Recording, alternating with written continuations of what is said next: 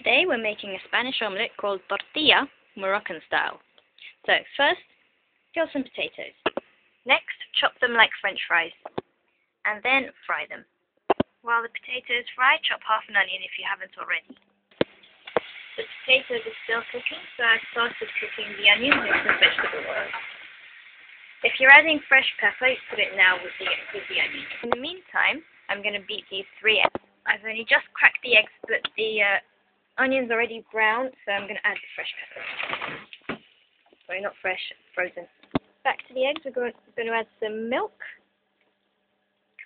some parsley, some salt,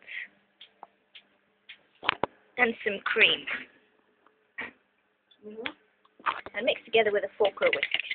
The potatoes are done, but we're not going to add them to the onions and peppers until they're cooked. And you can cover them to speed up the cooking process. You can add black pepper to the onions and peppers as well.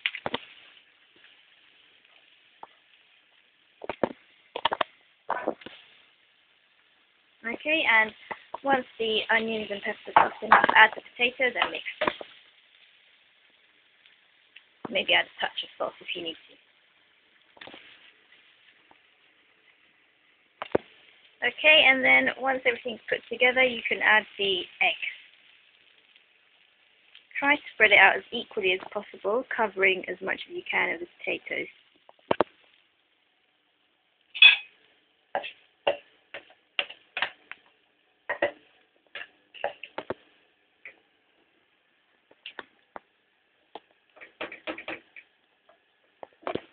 Okay, and push any potatoes still sticking up just underneath so that they get covered with some egg. Even if they come back up, they've got some egg cover on them.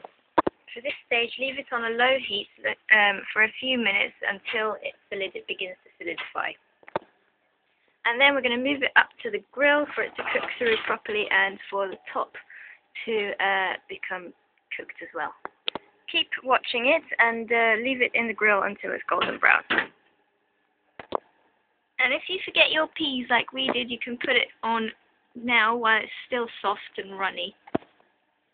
And you can just push them into the egg mixture because it's still runny. And back in the grill.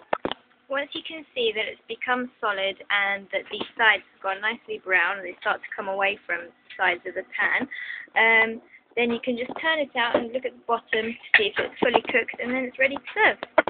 This is what it looks like from the other side, and it's nice and solid and ready to eat.